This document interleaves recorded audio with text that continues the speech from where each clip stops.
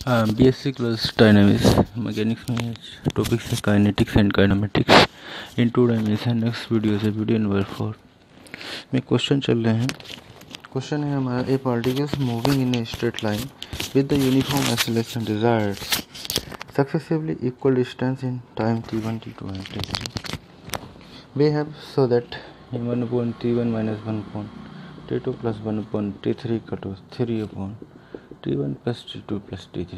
ये प्रूफ करना है।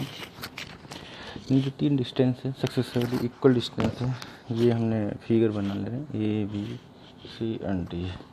इसका डिस्टेंस x है, इसका भी x है, इसका भी x है। इसमें टाइम t1 लगा, इसमें टाइम t2 लग रहा है और इसमें टाइम t3 लगा है। A B equal to B C equal to C D equal to x, और इसमें जो वेलोसिटी था वेलोसिटी u मान लेंगे, या u वेलोसिटी से पार्टिकल चल रहा है। Then A B equal to ये हो जाएगा x, यानी कि u t1 प्लस का हाफ एफ t1, इसका इक्वेशन नंबर फर्स्ट। अब ए से सी तक के लिए लेंगे, ए सी इक्वल टू डिस्टेंस 2x हो जाएगी इक्वल टू u, टाइम हो जाएगा t1 प्लस का t2 प्लस का half F t1 plus t2 का हाफ, इसका equation number 2।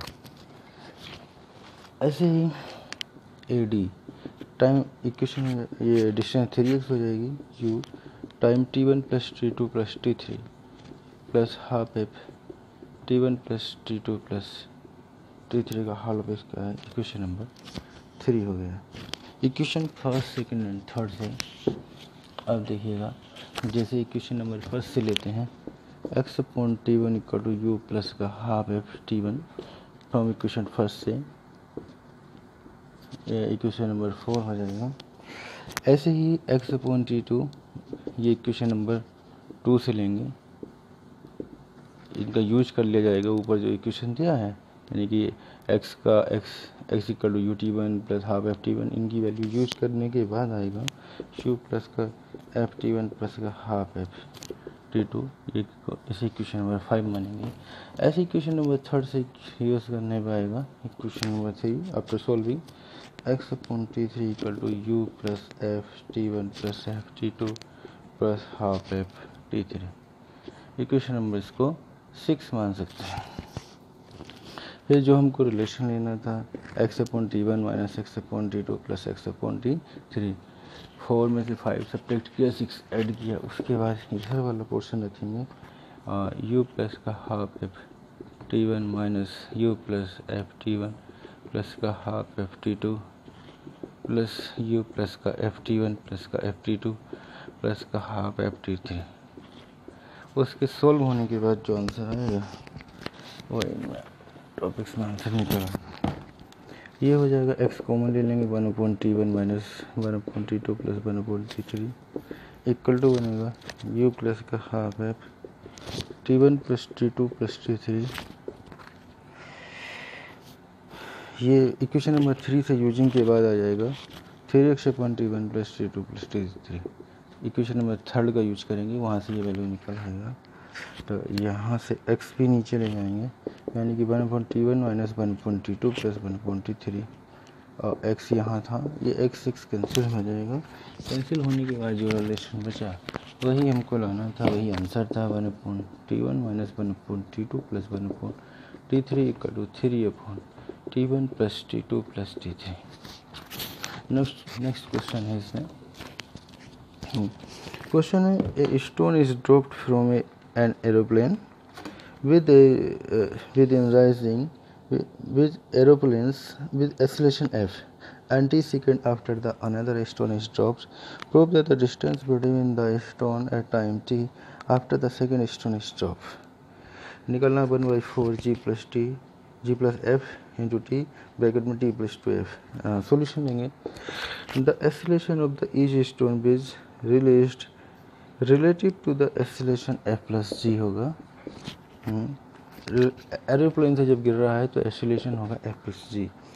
The initial velocity of the each stone relative acceleration is 0, यानी स्टार्टिंग में वेलोसिटी 0 होगी दोनों स्टोन की। The first stone is moving T plus T, first stone का time, इसमें first stone has been in motion for small t plus capital T second, and second stone का ये time है T second. हाँ, पहला जो पत्थर है वो उसे स्मॉल टी टाइम पहले छोड़ा गया है। अब लेंगे distance taking by the first stone relative to aeroplane equal to हो जाएगा हाफ एफ प्लस जी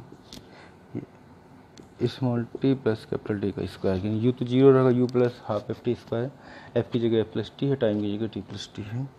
ये डिस्टेंस हो गया equation number first. And distance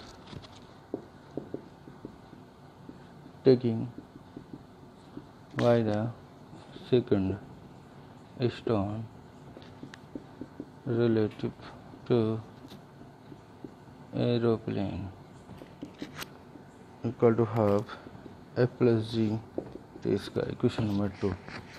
अब लेंगे रिक्वायर्ड डिस्टेंस, दोनों के बीच का डिस्टेंस लेना है। Required distance equal to half F plus ji